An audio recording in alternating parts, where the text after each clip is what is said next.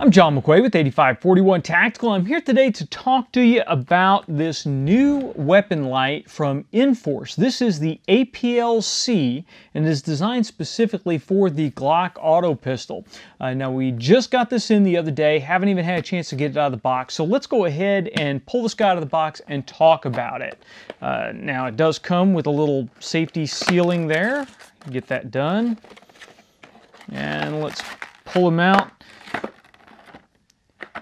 Nice little easy to open packaging, and here we have our light, and it's very compact, very small. That's kind of the whole idea between the APLc. Now we have used the APL before, the original version, on our SIG 1911. So the APLc is specifically designed for more compact handguns like the Glock 19.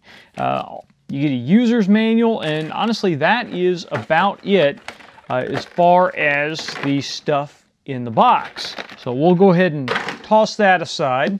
Now, you can see on the Glock 19 that we have here, this is our G19 MOS. It's a 4th gen pistol, and it's the one that comes from Glock, already set up to equip an optic. And we'll talk about that in a future video. But what we have on here is the Surefire X300 Ultra. And as you can see, while the Surefire X300 is a great weapon light, it does considerably add to the length of this handgun. Even if this was a Glock 17, the Surefire will extend beyond the front of the handgun. And while that's absolutely fine in a tactical role, if you're wearing a duty belt or an external holster or a drop leg or anything like that, in a concealment role, this is a lot of stuff that's going to be sticking down inside your pants. If you carry appendix, then it's going to be jabbing you in the leg all the time. So it's nice to kind of get rid of this and go to something considerably more compact. Now, the APLc is designed specifically for the Glock, so you don't have a lot of mounting options here. It's just a standard cross-slot screw. You've got a metal boss on one side and a flat blade screwdriver head on the other side. So we're going to take our flat blade screwdriver and pull the screw out real quick. It doesn't take too many turns to get it undone.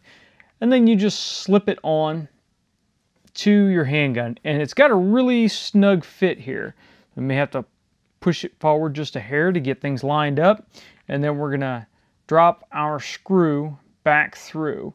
And it didn't get lined up perfectly on the first try, so I kind of had to push the screw just a little bit forward to get things lined up. And by the way, guys, before you go crazy in the comments, before we started rolling, I did make sure that I unloaded this and cleared the handgun. Obviously, you're working towards the muzzle of the gun. You want to make sure that there is no ammunition in it and that the chamber is clear. So we did do that prior to rolling. Now, we went ahead and screwed this guy on here. Let's check the instructions real quick and see what it says as far as how tight we want to do it. And just reading through here real quickly, it doesn't say anything on exactly how tight you want to have that. So again, you know, you just want to get it in there. You don't want to go Mongo crazy tight because the body of the Inforce is plastic. Now I will tell you, comparing it to the previous Inforce APL, the APLc does feel like a higher grade of plastic. It matches the frame of the Glock a whole lot better. The previous APL seemed to have kind of a matte gray finish to it, and while it was perfectly fine looking when you put it on an all black pistol, it definitely looked a little bit odd. So this matches the pistol a little bit better.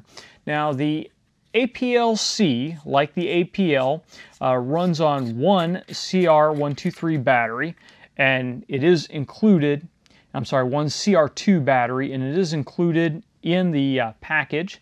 So we can go ahead and drop that guy back in there and tighten the head down.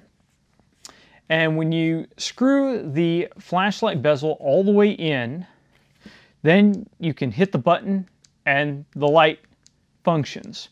A quarter turn back on the bezel is a lockout. So if you're in a situation where it's absolutely critical that you utilize light discipline and you don't have any possibility of bumping the handgun against something or bumping your finger against the pads to turn it on, then you can back it out a quarter turn and lock that out. In most situations when you're going to be carrying it, you're going to have it screwed all the way in so that the light functions whenever you need it to function. Now, one of the things that initially attracted me to the APL, and it carries over onto the APLc, is how the pistol light functions. On the APL and APLc, they have paddles, one on either side of the handgun, that you push in to activate the light. To activate constant on, you just simply tap the paddle and release it, and now the light will stay on without any input whatsoever. To turn it off again, you just tap the paddle again. Now, if you want a momentary, then you simply hold the paddle, and then the light is on, and as soon as you want the light off, you just release the paddle. So if it's more than just, it's fairly quick.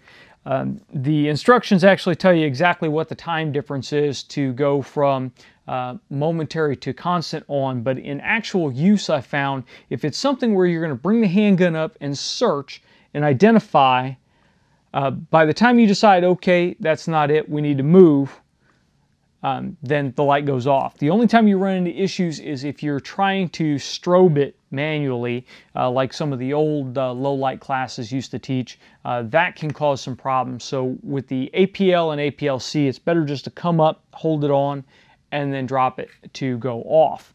There's no strobe on the APLc. It is just simply on and off, constant or momentary, which is fine.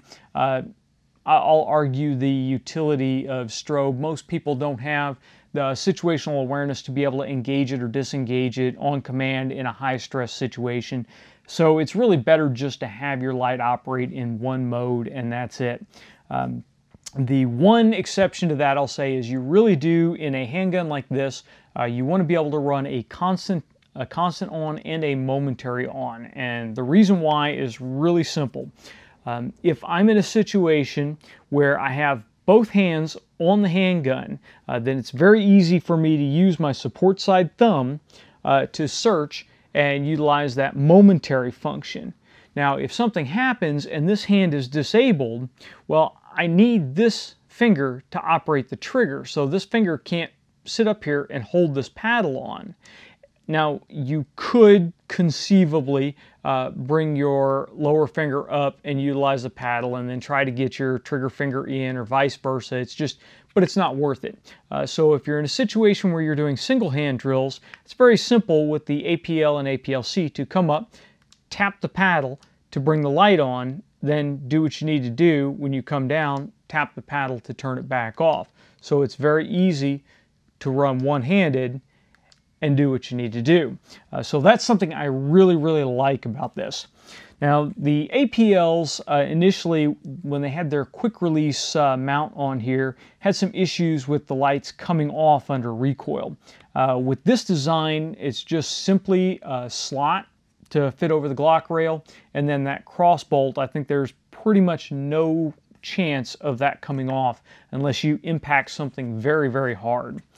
So overall, I really like the design. I like the look. I like how compact it is, and it doesn't extend any further than the muzzle of the Glock. And if we look across the top, it also is no wider than the Glock slide.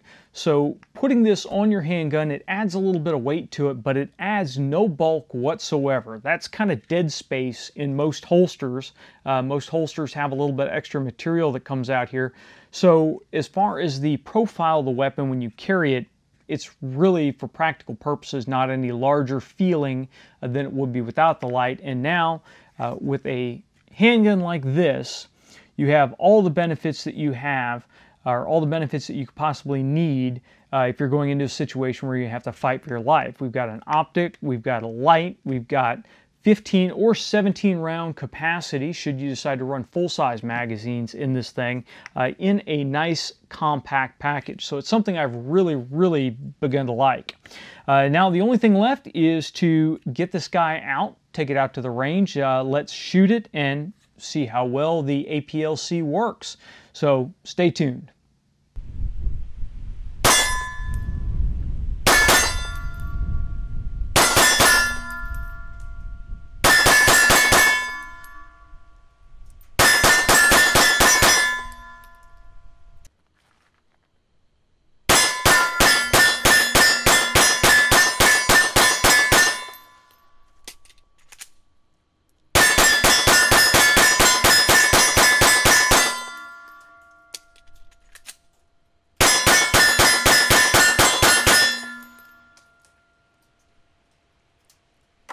Okay, now we're back from the range. We did a little bit of shooting, put about 100 rounds through the handgun. The APL seemed to have worked just fine, no problems at all. Now it is 200 lumens, and there were people that will argue 200 lumens versus the eye-blinding sun that you get with an X300 Ultra or a TLR1 HL.